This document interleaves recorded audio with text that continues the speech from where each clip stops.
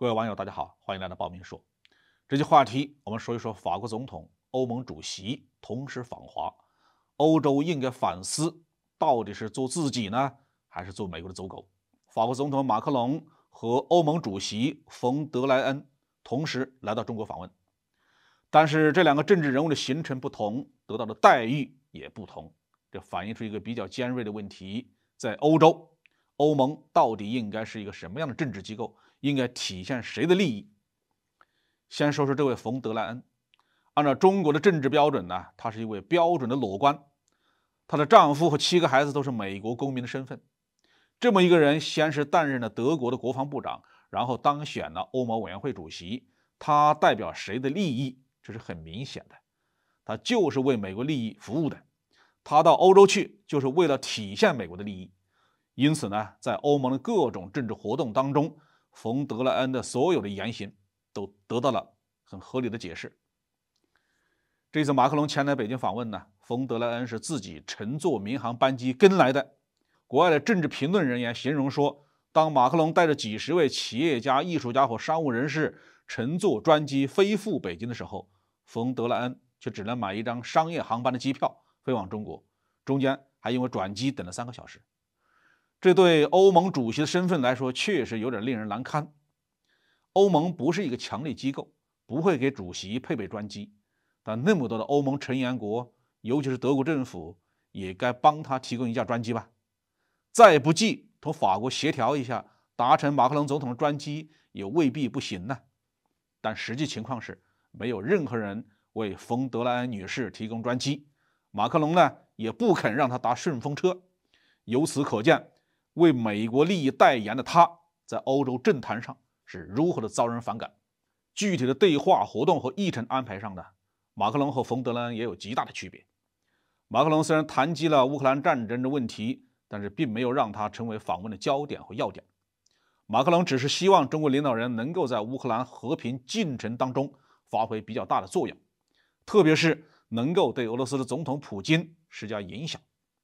除此之外，马克龙把主要精力放在了中法真正意义上的双边合作上面，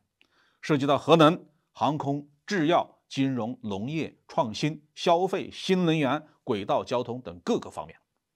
其中甚至包括一项军事合作内容，也就是深化解放军南部战区与法国军队太平洋海区之间的对话。在今天美国制造的反华气氛之下，这个对话机制的建立也体现出了马克龙的政治勇气。他愿意为了法兰西的利益去做违背美国立场的事情。而这位冯女士呢，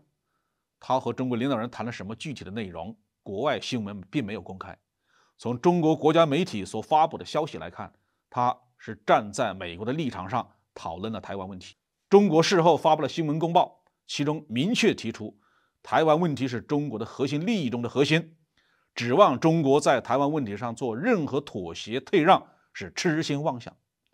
这种强硬的措辞一般不太会出现在领导人的交谈当中的，显然是这位冯德莱恩女士触目了中国的逆鳞，估计是她自以为是的代表美国政府就台湾问题向中国发出了威胁，于是遭到了严厉的斥责。问题还是在欧盟身上，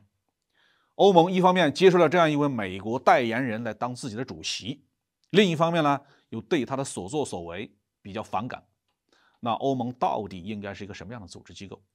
是一个任由美国摆布的政治矮子，还是一个能够真正体现欧洲共同利益的机构呢？如果今天的欧洲不能回答这个问题，那就必然导致欧洲各国在重大政治问题上各自为战，然后被英美势力各个击破。这样的先例在过去几百年的欧洲历史上是屡见不鲜。中国和欧盟之间呢，有着庞大的经济来往和共同利益。中国即使是为了自己的利益，也希望欧洲能够保持团结、稳定和统一，我们才方便和欧洲开展进出口的业务嘛，以及更深层次的经济贸易合作嘛。如果欧盟变成了一个任由美国摆布的棋子，那中国就只能单独和每一个欧洲国家说事儿了。估计马克龙访华取得成功以后